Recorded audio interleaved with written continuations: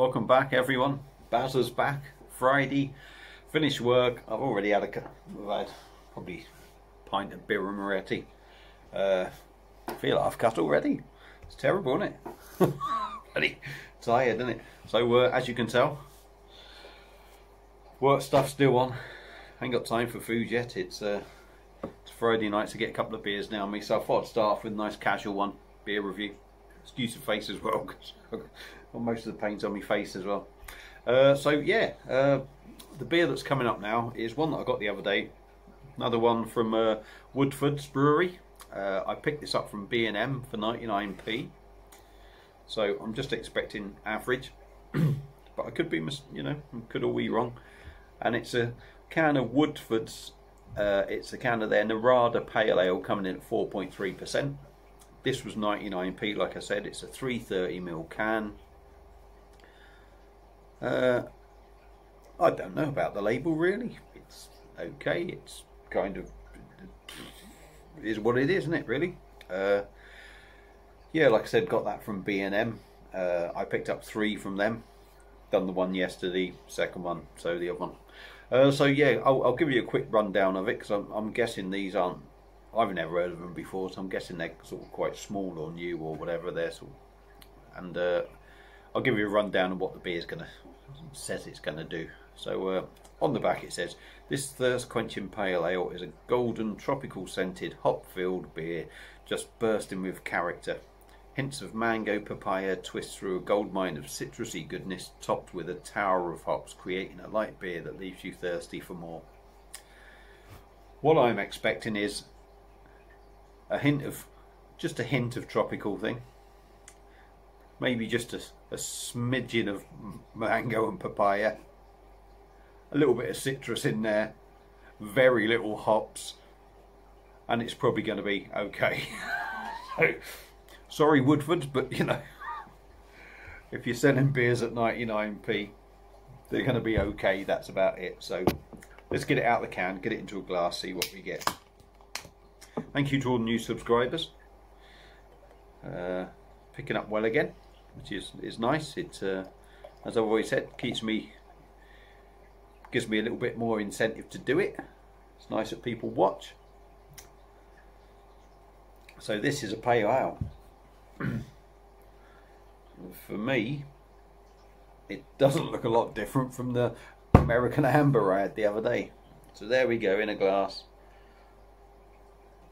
Just nothing raging coming up from the bottom of the glass, but lots of bubbles coming up. It's amber in colour, I would say, orange amber kind of colour. Finger and a half of quite a foamy head. White, yeah, white head. Maybe a slight tinge to it, but don't know. It looks a bit like the amber one, but let's see what we get anyway. Getting on the nose. Yeah.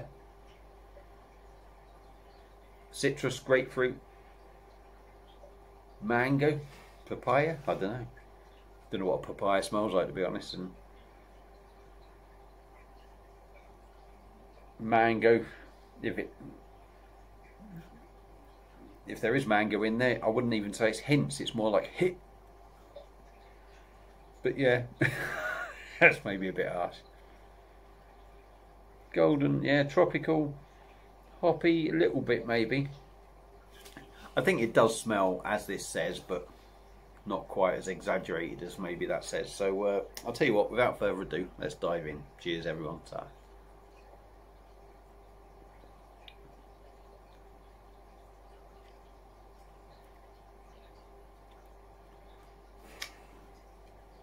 Wang the rest in there. I think it's pretty much a lot like all these craft beer ranges. They could all do with that extra 10% in them.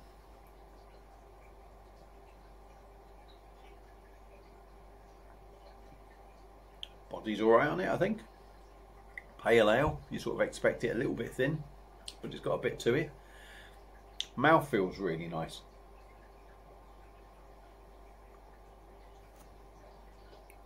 I'll say it's quite a nice mouthfeel. I would say really nice. A little bit of carbonation in there. And if I remember rightly, I think I said the same about the amber ale. So maybe it is the same beer, I don't know. Quite a nice mouthfeel. It's got a bitterness to it. You're sort of getting a grapefruit, slight grapefruit, and then the bitterness really kicks in. This is still at the start, the grapefruit right at the start. Just as you sort of taste that, the bitterness sort of kicks in, but then tails off to nothing really. But the bitterness lingers. The bitterness does linger. I mean, this,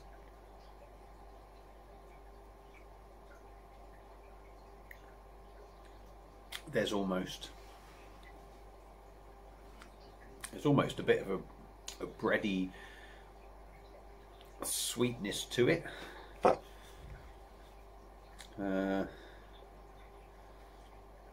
which I can only think would be from the malted barley, but it certainly doesn't say sort of a sweetness to it, but that's what I'm picking up myself.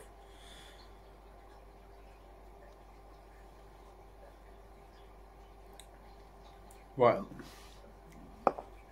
a long way in though that is, because you do get the bitterness lingering for a bit, and it's sort of like when you lick your lips you get that little sweetness to it. Does it do it for me? I actually think it's quite bitter for a pale ale. 4.3%.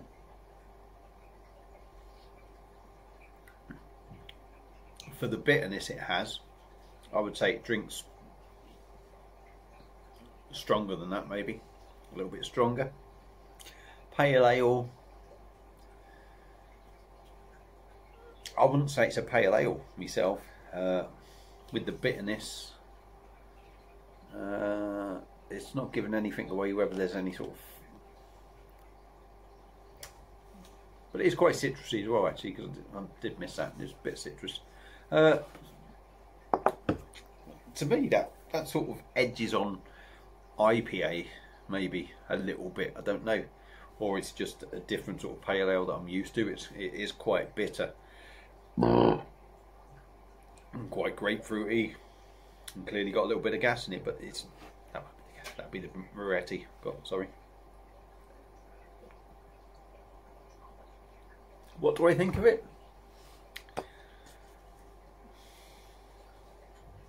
It's okay. It's what you pay for. 99p for this.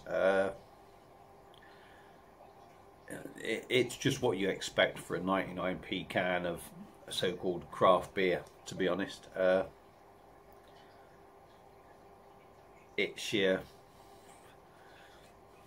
the equivalent is to something average in a supermarket in a 500ml bottle for 150. That's all I can say really. So I mean, is it worth a pickup? Yeah, I mean it's not necessarily to my taste buds. The bitterness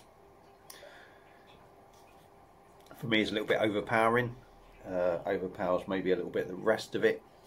So that's just my view. So there you are. Got that from B&M's. 99p, like I said. If you're thinking of picking it up, I wouldn't necessarily say yes, but I'm not going to say no, because you know what you like. So if you've had it before, let me know what you think. I don't think it's the worst thing going. It's okay. And that's it really. So thanks for watching. Thanks to all the new subscribers. As I always say, like, share my video and other videos. Subscribe to my channel. Don't forget I'm on Twitter and Facebook. All the beer, no idea. I'm starting to forget what I'm saying. I also have loads of playlists which I add all the certain beers into on my YouTube channel, so check that out. If there's certain styles you like, have a look in them. I also do perfect draft beer reviews and beer reviews for the Blade, so if you have any interest in all this sort of different stuff, check the channel out and take a look. And that's about it. So thanks very much for watching, and I'll see you again on another beer review very soon. Cheers.